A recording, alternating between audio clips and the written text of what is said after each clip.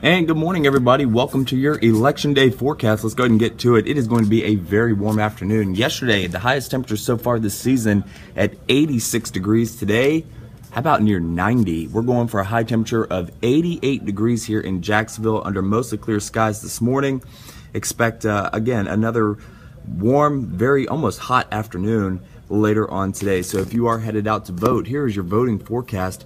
We have a high of right around, again, that 88 degree mark, but what you'll see here is 85 degrees at 2 o'clock and 85 at 6. Our high temperature will be somewhere in between those 2 hours.